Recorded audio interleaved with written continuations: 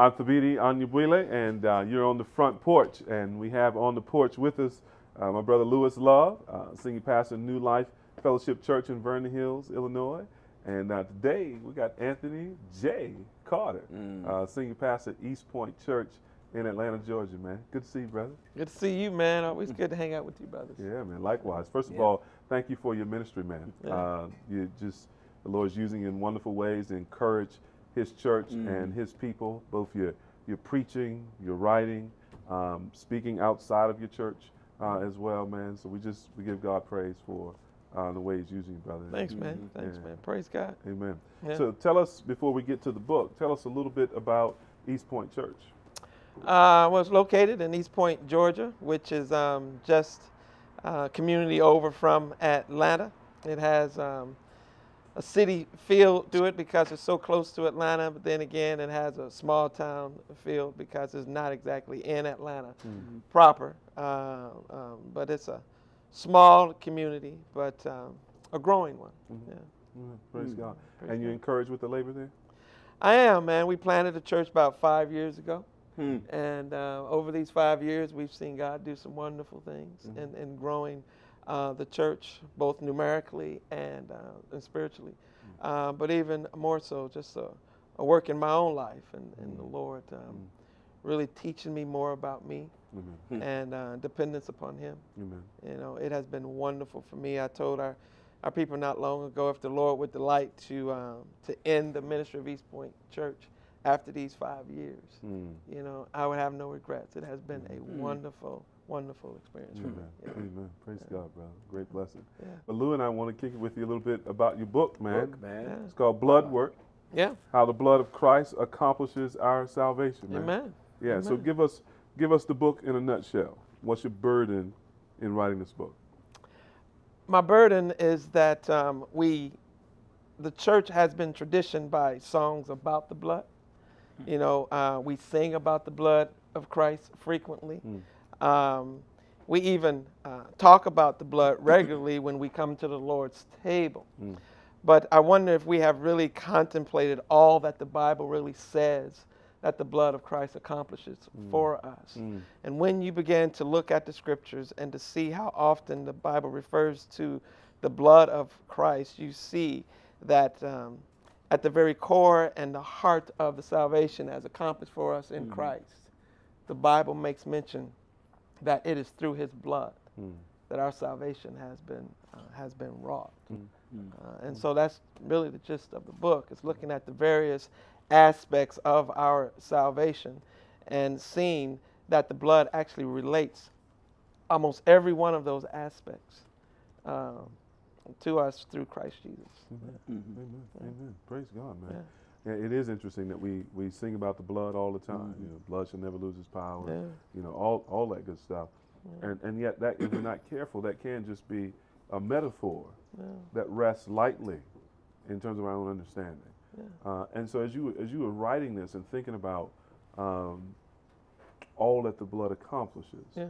Unpack some of that for us. So what does the blood accomplish? Well, I think the first thing we probably ought to do is kind of understand what we mean by the blood of Christ. Because I think a lot of times we sing about the blood and we're not really catching the metaphor as it is meant in Scripture.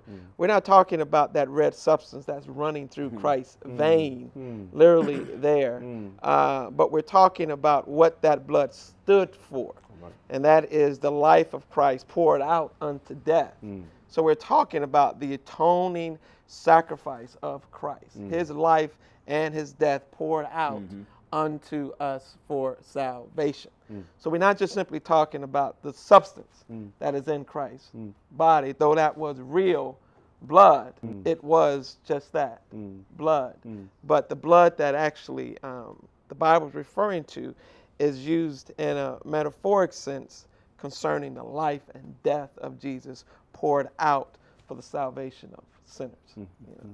And that blood, the Bible says, accomplishes for us so many things. It accomplishes our justification. We have been justified by His blood. We have been purchased by His blood, as Paul says in Acts chapter 20. We have been redeemed by his blood. He says in Ephesians chapter 1, we have peace through his blood. We have been brought near by his blood in Ephesians chapter 2, you know, and on. We have been sanctified by his blood. We have our consciences cleansed by his blood. All the way to Revelation, and in chapter 1, we told that we have been freed from all of our sins by his blood, and on and on. And so the book actually takes up those various topics one by one in short, concise, but hopefully helpful and penetrating chapters, and just examining each one of those aspects individually. Yeah. Praise God. Praise God. Seems like so the book's it's evangelistic then, right? There is evangelistic tinge to it, particularly when you get to the end.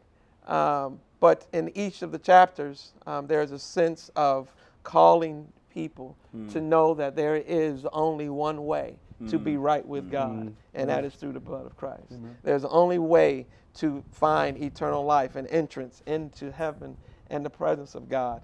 It is through the blood of Christ. And so it's not our own works. It's not what we have done. You know, it's not the shedding of our own blood, but it must be the fact that Christ has shed his blood, and you and I are trusting in that finished work of Christ, and in that finished work of Christ alone. Yeah. So when you wrote the book, was there an audience in mind? I know you mentioned the different songs. Yeah. Is there an audience that you have in mind? I know it's for the greater audience, but was there somebody you were thinking about in your head that really needs to know this information? Yeah, me primarily. As I was reflecting on these things, and I figured that if it's encouraging to me, which that's how I tend to write. If it's encouraging to me, then I perceive that it's probably going to be encouraging to my congregation, because basically we're in the kind of the same place. Yeah. And if it's encouraging to my congregation, then by God's grace, perhaps it will be encouraging to the body at large. So when I write, I primarily, have my own kind of sanctification and understanding and growth in mind. But then I write primarily to my congregation. I'm thinking of the people who are sitting in my congregation. So that if that book doesn't get read anywhere else, you know, it'll get read in our congregation. And beyond that, if God is pleased, that the greater church would be pleased to get something edifying and encouragement from it, then praise God. So in that sense, I mean, that's a really wonderful way to approach writing. It is. As in that sense, you're approaching writing very pastorally. I try. And not merely academically or theologically, but with particular people in view. And that's helpful. Louis, you're always talking about conversations you're having in the barbershop, and Tony's trying to help people understand that, you know, we're not just talking literally about physical blood, but what the blood sort of as a metaphor achieves for us. I mean, in the barbershop, man, when you hear people talk about the blood and things of that sort, what are you hearing, and how does this connect to this kind of book and topic? You know, it's kind of confusing at times, because it's almost like they are referring to the actual liquid. Because things are, if you make a mistake, it's covered by the blood. So it's like something just comes over and covers your mistakes. You know, you make a bad decision, don't worry about it because it's under the blood and things like that, right? So you hear that kind of talk, and then you don't really hear the results of Christ's death, what's accomplished by his death. You know, the sanctification, the cleansing. You don't hear that. And so I'm taking the book to the barbershop, right? Because it can stop a lot of arguments. and people, I'm gonna stack it up, because, you know, I've done it. I've been doing it now for about 5-6 years, just asking the question. You know, what is Christ accomplished? What does he mean? And I've got to be honest with you, brothers. I've never received a biblical answer. From people who are faithful, church-going people. They're in church all the time. They're involved in church activities. They're in the choir, they're ushers, go to Bible study and Sunday school, and they don't have a clear understanding of what Christ has accomplished by his death for us. So when you think about that kind of situation, because almost in any community, you're going to have a lot of folk religion. Right? You're going to have a lot of nominal Christianity. That's going to be true in any swath of the world, really, and any religion, really. So when you think about that part of the potential audience, any suggestions for how pastors can use the book to sort of help close the gap between what people commonly think and what the Bible actually teaches?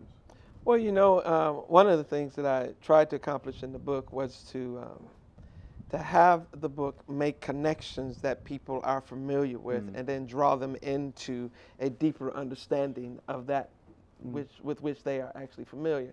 So I use quite a few hymns, and I use quite a few illustrations just from our normal cultural life and cultural understanding of things, and perhaps even in sharing the songs that people are familiar with, the hymns that we've been tradition with through the years, and then actually engaging people and actually, no, what did that mean? You know, what did it mean when we sing, there is a fountain filled with blood drawn from Emmanuel's veins, with sinner plunged beneath its flood, lewd all our guilty stain, you know. We love that song. Yeah, sure. You know, but do we understand what that means? And I try to unpack that. And perhaps, you know, if nothing else, a pastor or a Bible teacher or something could talk about the songs that they're singing and then pull back and say, now let's examine what this song is really teaching us, and perhaps the book can be beneficial to them. I mean, this is great. I mean, in that sense, you're taking people from poetry to prose. Right. Trying it's anyway. it's a wonderful volume. It's readable, so it's the kind of size that pastors can give to their people. You write, as you said before, with the congregation in mind, so it's winsome, it's warm. I delighted reading the manuscript for this, and so. Maybe pastors can use this as a gift to new members or visitors. Could use it in the new membership class. Use it in their discipleship. So get a bunch of copies and read it with the young guys in your church, man. The ministers in your church. Because if we're going to preach the blood, we ought to know something about the blood. That's right. We're going to sing about the blood. We ought to know what we're singing about. And here's the deal, man. With a book like this, you're helping us be able to say what we sing. And sometimes people can sing it, but they can't say it. And closing that gap between just singing and profession, and informed profession, is part of what makes the church healthy, man. So I want to thank you again, brother, for writing this book, man, and serving the church and talking with us for a little bit about it. This is Anthony J. Carter and his new book, Blood Work, How the Blood of Christ Accomplishes Our Salvation. Praise God. Been on the front porch, you know.